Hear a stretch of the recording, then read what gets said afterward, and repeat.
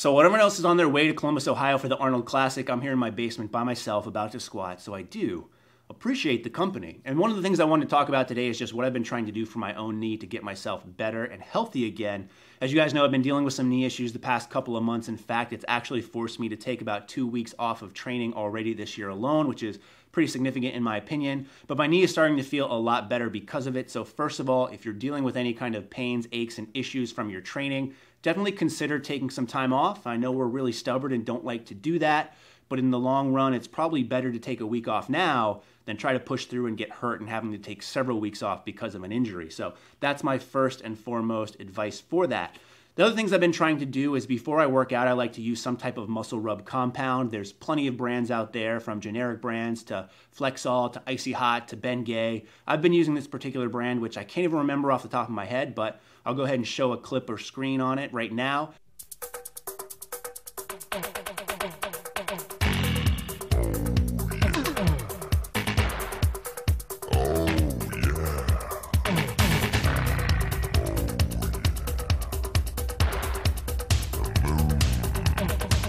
This is something that someone on YouTube was using, and I picked it up off of Amazon for fairly cheap, so I'll link that in the description box if you're interested in this particular one. Now, what I like about this brand is the fact that when you first put it on, it's not too bad. It's fairly mild in terms of the stimulation you get out of your knees, but once I pull my knee sleeves up and start getting some friction going, things really start to heat up, which is usually the case.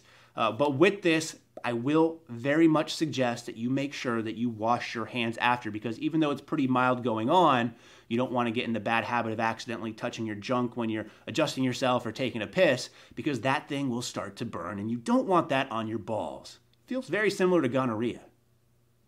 Not that I know what that feels like. So tip number one, I like to use a muscle rub on my knees before I actually start training, just to get things warmed up.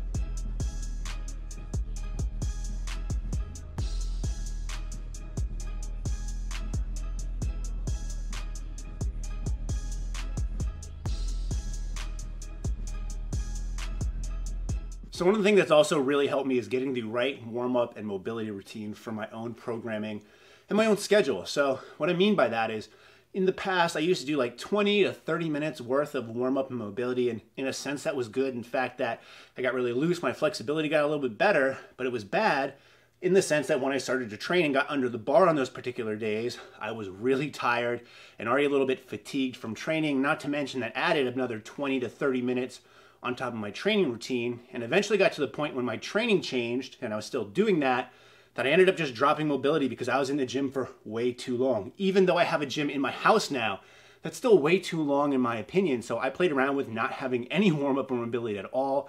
That obviously really hurt me. I would rely on just warming up with the bar a lot more, and while it worked in a sense, it really suffered in terms of not getting me loose enough, and I think that could potentially lead to more injuries. So one of the things I've been doing recently is using a warm-up routine by Bryce Lewis. I've showed you guys some clips of it already in these videos, some band work, some barbell complexes. I really like it because it's pretty quick, it's pretty to the point, and it really checks off all the boxes that you would need to. And it's really versatile warm-up that'll really get you ready for anything because it gets you really loose overall. So I'll link that in the description box below if you're interested.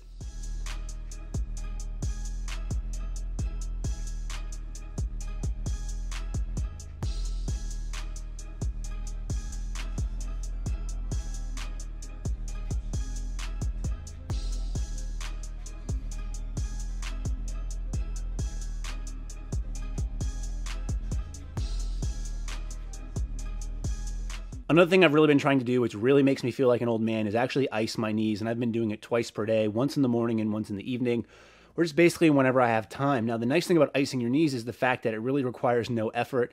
You can just strap it on and lay down.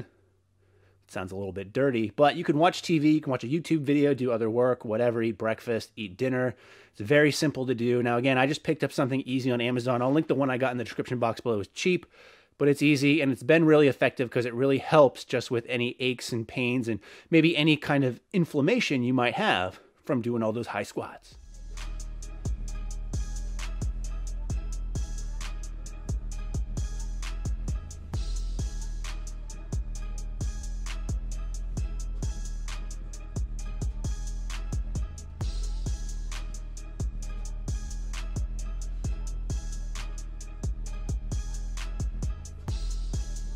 So in addition to the muscle rub, the pre-workout mobility, and also the icing of the knees, if I'm feeling really sore and achy, or I feel like I have some tendonitis acting up, which is on the occasion when you get a little bit older, I do like to use some ibuprofen every now and then, but this is more of a rare circumstance. So the other three, definitely more.